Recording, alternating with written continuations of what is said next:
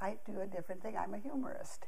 I can do all that. And in fact, they really kind of expect it. And in a way, it's both easier and harder to keep people's attention when it's for fun.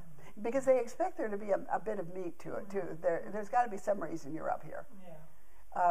The only nice thing about being a humorist, which is different than doing stand-up, which I have done, and it's killing.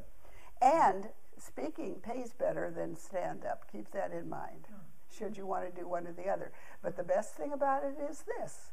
If you tell a joke and they don't laugh, you say, well, I didn't mean that to be funny. I'm trying to make a point here. and then they pay you.